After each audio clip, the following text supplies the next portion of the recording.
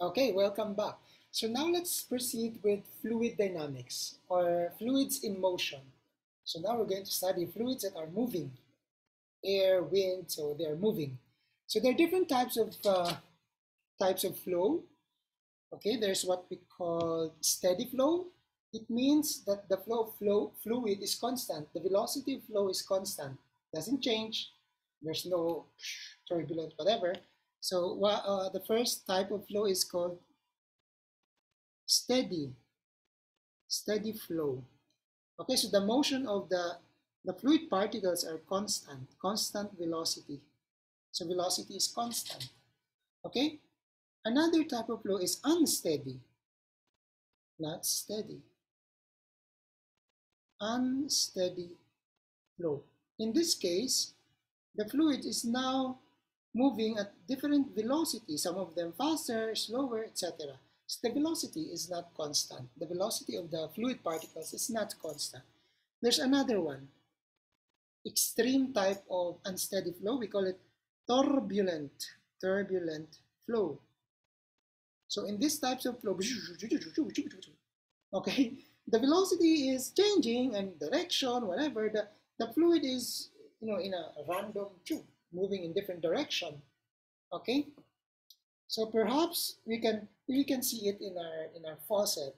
Like at some part, the faucet is like steady flow, steady, and here we have starts to be unsteady, and then when it hits the bottom part, perhaps it's already turbulent type of flow. So perhaps I'll show you the faucet and identify the types of flow there. So let us go to my faucet. Welcome to my kitchen. So I have here my faucet. Let's identify the different types of flow. So this is your steady. So look at the fluid particles. So it's constant velocity. But you look at here, it starts to be, the motion is a little bit different velocity already. So look at that. But here, of course, at the bottom part, it's like unsteady flow. Okay, so that's an unsteady flow already. Like this one is unsteady. And turbulent, basically turbulent. Okay? Okay, so what are the properties of these fluids? So you can identify the property as it can either be compressible or incompressible. Compressible or incompressible. So it means if something is compressible, you can change the density, like air. Example of compressible fluid is air or gas. Air is a compressible fluid. So let's say this is your balloon or your ball. You can compress it. The density can change. So look at this. See, I can compress it, right? See, so there is still more spaces. But if you have a liquid like this is full of water, if you compress it, it will bulge out at some point. It will bulge out at some point. So you see, it's deformed a bit. It will bulge out. Okay, that's incompressible. So it means the density doesn't change. So as you can see there, water seems to bulge out at some more. You cannot compress water. So examples of incompressible, nearly incompressible are water. So yeah, you can say water bed. So water bed. I haven't slept in a water bed yet. I don't know how it feels, but yeah, it's if you're going to jump on the water bed, it will bulge out somewhere. You cannot compress it. Another property of fluids is it viscous or non-viscous? Viscosity. Viscous and non-viscous property of water.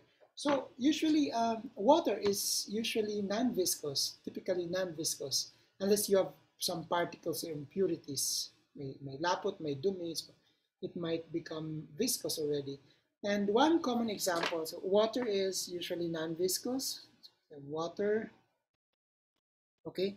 And for viscous, it means there are friction on the fluid particles as it is moving.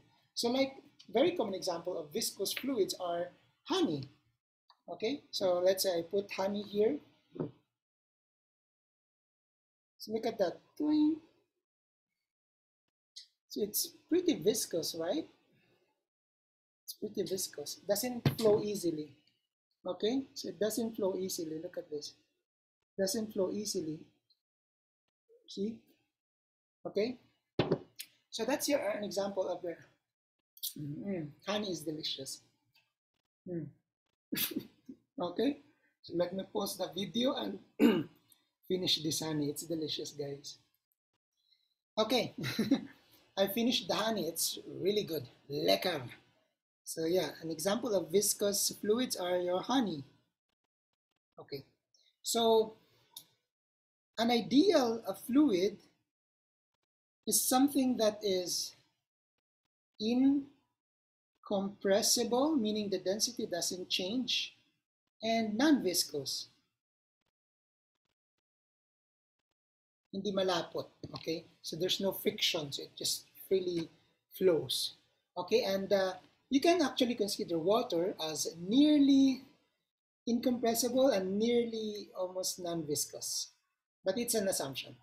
Okay, so I hope you've learned something today about fluid properties and the different types of flow. In the next video, I will discuss on the different principles in fluid dynamics or fluids in motion. See you in the next video.